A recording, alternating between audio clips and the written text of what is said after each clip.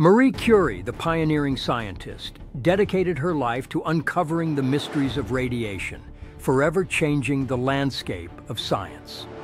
Her groundbreaking research led to the discovery of radium and polonium, elements that would revolutionize medical treatments. In 1903, she became the first woman to win a Nobel Prize, sharing the honor with her husband Pierre Curie and Henri Becquerel. Marie Curie's relentless pursuit of knowledge ultimately earned her a second Nobel Prize in chemistry in 1911, making her the first person ever to achieve this distinction. During World War I, she applied her expertise to create mobile radiography units, providing critical medical assistance to countless soldiers. Despite her groundbreaking achievements, Curie faced significant challenges as a woman in science, yet she persevered and inspired future generations of scientists.